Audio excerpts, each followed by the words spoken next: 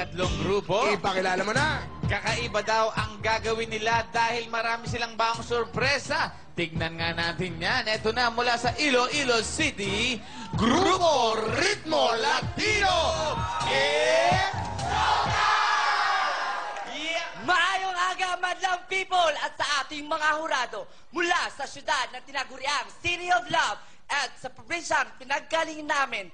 Ito po ang Grupo Ritmo Latino. It's showtime!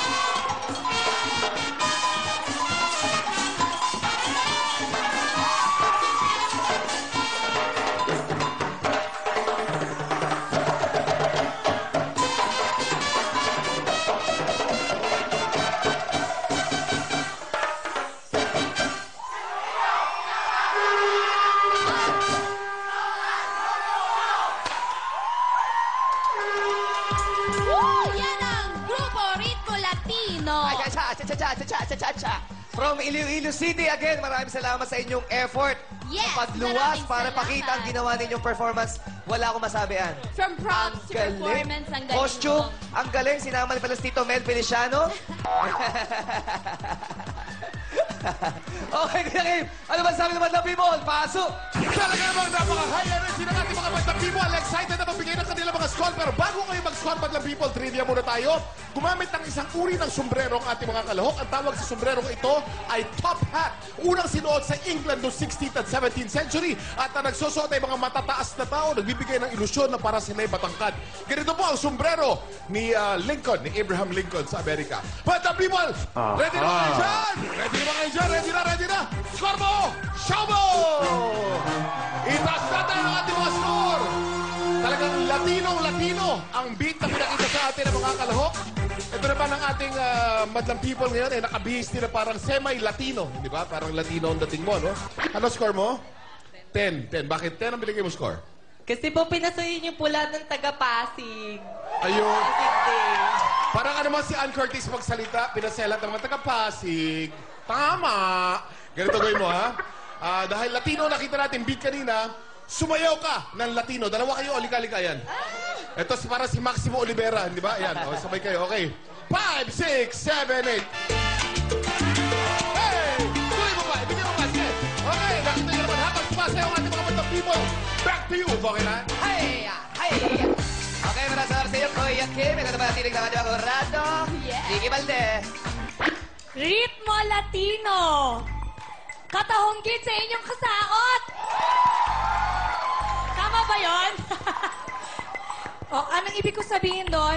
Napakaganda ng sayaw ninyo, di ba? Tama? Tama! Para akong nasa Para ako nasa Las Vegas. Wow! Diba? Ang ganda-ganda, napaka-original kasi yung tugtog, very atin, di ba? Pero yung mga itsura ninyo, parang hindi ko yung mga Pilipino. Ang galing! Kaya ito ang kanamin-namin na score ko para sa inyo! Thank you so much. Thank you ngayon naman. Punta tayo kay John. Ritmo Latino. Okay, alam mo yung pinakagusto ko sa inyo yung energy, no? Talagang from umpisa hanggang sa matapos, nandun, hindi kayo bumitaw. And sa costume, sa effort ng costume, sa choreography.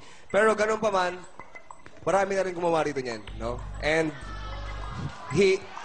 wala masyadong gulat sa akin, no? Dapat kapag sinasabi ni Vice na kapag marami nang gumawa nun, dapat may gulat factor. Wala akong napansin nun. Okay lang yung costume and choreography. Okay. Pero, hindi pa rin naman masama yung score ko sa inyo. Thank you, John. Ngayon naman punta tayo kay Donita. Para sa akin, napaka-festive ang mood at napasaya niyo ako. Mostly dahil sa mga energy ninyo, lalong-lalo na sa mga gals. Gals, ang taas ng energy level niyo. Talagang saludo ako sa inyo dyan. At dahil dyan napasayaw ako, eto ang score ko sa inyo. Thank you, Donita. Ikaw naman, shut up. Luzon, Visayas at Mindanao ang naglaban-laban po ngayon dahil po meron tayo galing Cavite, meron galing Davao, at meron naman ngayon galing Iloilo, if I'm not mistaken. Yes, Iloilo. So, I'm not mistaken. Yes. Therefore, I'm right. You are correct, sir. Sabi po nila, iba po nagagawa ng live music sa isa pong performance. Sabi po nila, mas mahirap daw po yun. Sabi ko naman, pag may erap, may ginhawa. Pag may isinuksok, may madurukot. Pag may tiyaga, may nilaga. When you give them a good time, it is showtime. And because you gave all of us a good time, I will give you a good score. Thank you, Mr. Sheriff. Ikaw naman, Vice. Okay. May mga gumawa na rin yan dito. Pero iilan pa lang, kaya hindi pa ako nasusuka. Oo. Kasi yung mga ginawa yung mga nakaraan, parang nasusuka na ako talaga. Kahit yung mga manonood, binabasa ko ang mga komento nila sa PEX, sa Facebook, at nararamdaman kung tama naman ang sinasabi para naman talagang replay yung pinanonood. Diba? Pero sa pinakita nyo yan, nakita ko ang husay ng mga Pilipino. Yung mga Pilipino, pinakita nyo na hindi lang basta magaling sumayaw, magaling ring tumugtog ng mga instrumento. Mas marami kong talentong nakita sa inyo, 'di ba? Kulang na nga lang may kumanta, 'di ba? Bonggang-bongga. Gustong-gusto ko kayo, nag-enjoy ako at sana kayo ang manalo sa score na ito. Thank you sa iyo, Vice. Cheers sa binigay yung score. At maraming salamat sa SM Department Store, Men's Accessories, Traffic, Techno Marine, Refill Coding, Converse, Dr. Eddie Guevero, and Henry Calaig Salon. Bong, nakakatuwa, no? Kasi ngayon natin nakikita, patindi na talaga mag-judge ang ating mga hurado, di ba? Mga iba-ibang opinion. Lahat, di ba? Dapat naman yun, iba-iba talaga opinion nila, hindi talaga sila pwedeng magkakasundo. Okay, ito pa. Dadagdag sa problema ng ating mga hurado. Ang waiting list. Kuya Kim, pasok! Eto na mga nasa waiting list natin, pero belated happy birthday kay Lisa Leos ng Mission Viejo, California, galing kay Ricky Lo. Okay, eto na sila from Antipolo City, D-Selected. Yun! From Barangay Culiat, Luzon Avenue, Real Yanig.